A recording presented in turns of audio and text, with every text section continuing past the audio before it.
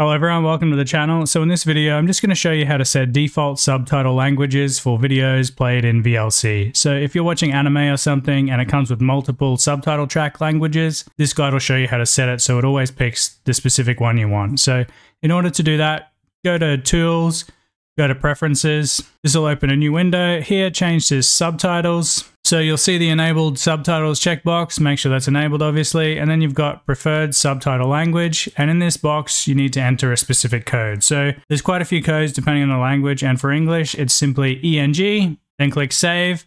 But if you need a different code for a different language, you can head on over to this website here. I'll have a link in the description, and then you can just grab a code from either the first column or the second column. There's a ton of different language codes there. Put that code into the box, then click save.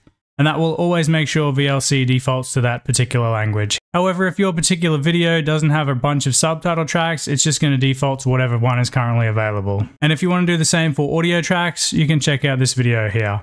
As always, thanks for watching. Don't forget to like and subscribe, and I'll see you in another video. Cheers everyone.